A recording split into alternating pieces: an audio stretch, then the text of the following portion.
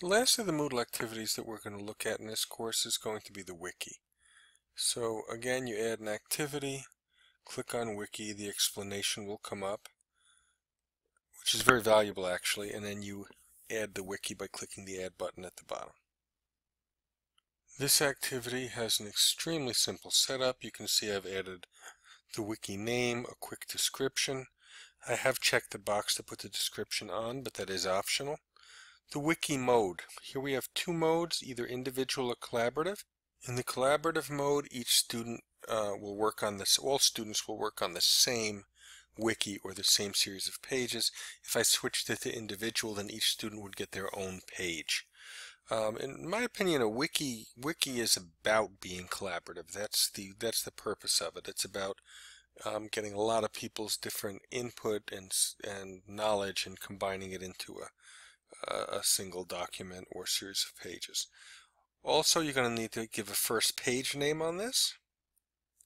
Format I would leave as the default HTML, and common module settings you can choose when to hide or reveal this particular activity. So when you're done with that, save and return to course.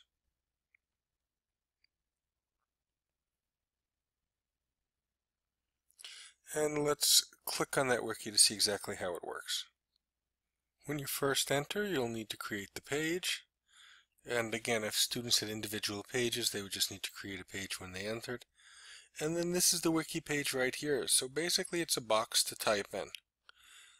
We have all our controls, so we could embed a video if we wanted to. We could add documents, we could add hyperlinks, etc. to link out. So there's a lot that we can do in this box. Let's just say best.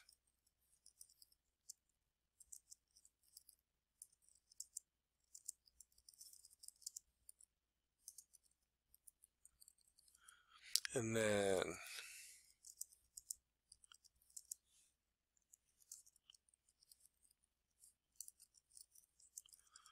whatever you'd like to say. It can be done, basically the group is going to determine the format, so it certainly could be in paragraph form. There's nothing to stop a simple one from being in bullet form, etc. Now you can add tags if you'd like to it. I don't think that's probably necessary in this case, but once you've worked on it, you simply say save, and it's going to bring you to this view screen. So this is your wiki. Now you can come back into edit and you can make changes at any time.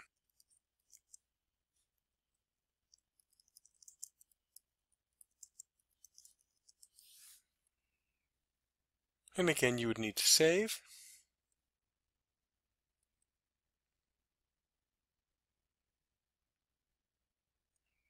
You can add comments in a separate tab.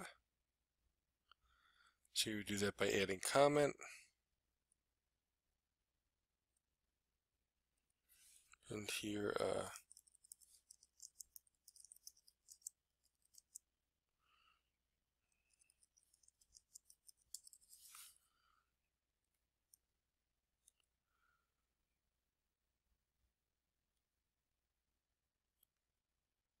okay, and then people can come back in. You can see my comment is here.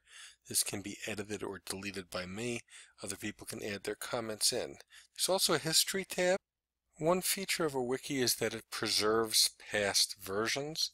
So if there was something lost or something in dispute, we can go back here, and we're currently on version 2. I can click on that, but I could also come back to version 1 here and see what was in that version. I can make comparisons between them.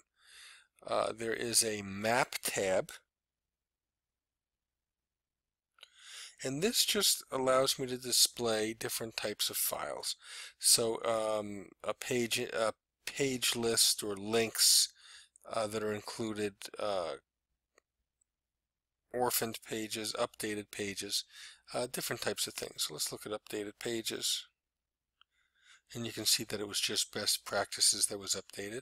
You can attach files, etc. We haven't done so, but if we did, you would have files here, and this is a great idea when students are actually doing research and collecting information. Not only do they integrate their information into the wiki, but they can post the supporting documents as well. The administration tab would not be available to all users, but it is available to you. And then this is where you can remove pages or delete page versions if you no longer need them.